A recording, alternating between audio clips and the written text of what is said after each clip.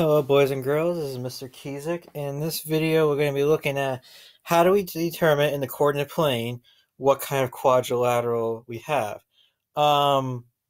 As we've looked at before, we've utilized the coordinate plane to determine something's a parallelogram, but now we're looking to see what kind of parallelogram it is.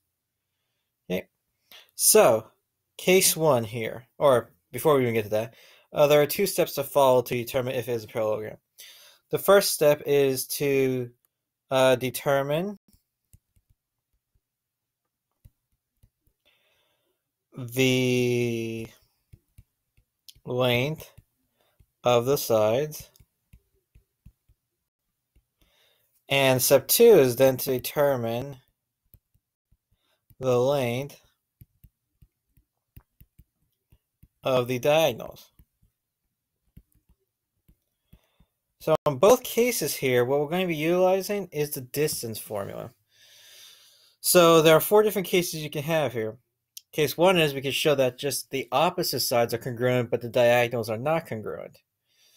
In the second case, we could prove that the opposite sides are congruent still, but then the diagonals are congruent. Case 3, we can determine that all 4 sides are congruent, but the diagonals are not congruent. And then the last case basically says everything's congruent. So sides are all equal and diagonals are equal. So technically, what we have to do here is we have to utilize the distance formula 6 times for each different length. However, to help you guys out here a little bit, all of these problems here that we're going to be doing, they will be parallelograms. So remember, by definition, a parallelogram, opposite sides are congruent. So technically, we don't need to check the opposite sides because they should be the same. We just need to check the consecutive sides. So I know it's doesn't help too much, but we'll be doing the distance formula 4 times instead of 6. So let's look at the first one here. Just like what we did before, you want to draw your figure so you can have a visual representation. So you start at any corner and you go in a clockwise or counterclockwise position. All right. Like I said, we know that the opposite sides will be congruent. We know A, B, and D, C will be the same, and A, D, and B, C are the same because we're going to have at least a parallelogram. That's the whole point. Technically, like I said, you do all 6, but because we will at least have a parallelogram, you only have to do the consecutive sides. So just like before when we could pick sides, just pick a pair of consecutive sides.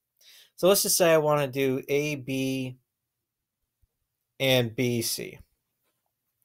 So I'd have to do the distance formula for AB. So AB equals the square root. Now the distance formula, it's subtracting the x's squared plus subtracting the y's. -4 minus -2, which is really plus 2 squared. So I'm going to have the square root of 9 minus 8, 1 squared 1. -4 plus 2 is -2 squared 4. Square root of 5. And then we're going to do the same thing for BC. So square root of 8 minus 2 squared plus -2 minus -5, or -2 plus 5 squared. 8 minus 2 is 6 squared, 36. -2 plus 5 is 3 squared, 9. Square root of 45. All right, so let's compare these consecutive sides. These sides here are different. So if I look at the cases here, these right here, the cases 3 and 4, means all sides have to be the same. So this figure is either going to be a parallelogram or a rectangle. Again, we know A, B, and DC are the same. If we did DC, we should get square root of 5. But because these problems will be at least a parallelogram, we don't need to do that. So now, to determine which one of the 2 it's going to be, now I got to do the diagonals, AC and BD. So again, I got to do the distance formula. AC is going to be 9 minus 2 squared plus -4 minus -5, or -4 plus 5 squared. This is going to be 9 minus 2 is 7, squared 49, -4 plus 5, 1, squared 1, square root of 50. And then I do BD. Square root of, let's see, 8 minus 3 squared plus -2 minus -7, or plus 7 squared. So 8 minus 3 is 5. 5 squared is 25. Plus -2 plus 7 is 5. 5 squared, 25. So we get the square root of 50. So looking back at the cases here, remember we narrowed it down to 2, parallelogram, rectangle. Out of the 2 here, which one says diagonals are congruent? It would be rectangle here. So figure ABCD is a rectangle. So that's how you do these problems here. So let's look at another one. So number 2, QRST. Draw it here. QRST. Now let's say, I don't know, you want to do instead, just to mix up here, let's say you want to do TS and QT.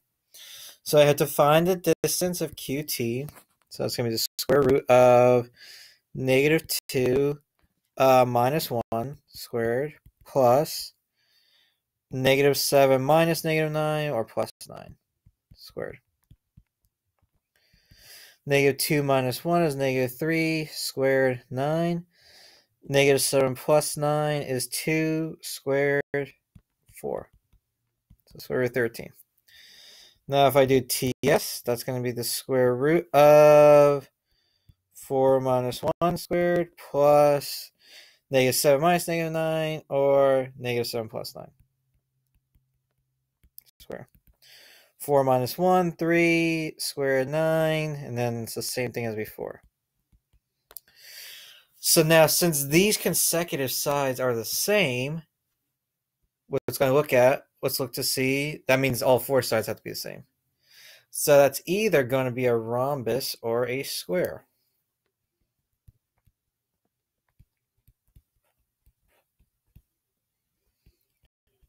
And now we're going to check the diagonals just to see which one it would be here. So I got to do QS, which is the square root of -2 minus 4 squared plus -7 minus -7, which is really plus 7 squared. So I'm going to have -2 minus 4, which is -6 squared is 36. And then this other part is going to be 0, so I get 6. And then I do RT. RT is going to be the square root of 1 minus 1 squared plus -5 plus 9. Yeah, -5 plus 9 squared. So when I do that, I got 1 minus 1 again is 0. And then -5 plus 9, which is going to be 4 squared, 16, 4. Here the diagonals are different. So which one of these, remember the property of these quadrilaterals, where the diagonal is different? That would be a rhombus. So figure QRST is a rhombus. And that, ladies and gentlemen, is how you determine what kind of quadrilateral you have in a coordinate plane. Numbers 3 and 4 and 5 are all the same concept, so not really going to go about looking at it here. So, what I would like you to complete for homework is on the homework page. I would like you to do, I'm sure there's problems there. I'm just waiting for a load. More than likely, I think I want you to do all the homework, all the problems on the homework page. Yeah. I want you to do numbers 1, 2, 3, and 4 for homework. So just follow along with what we did here, and all should be good. Remember, if you have any questions or concerns, please feel free to email me or just send me a message. This is Mr. Kiesick, signing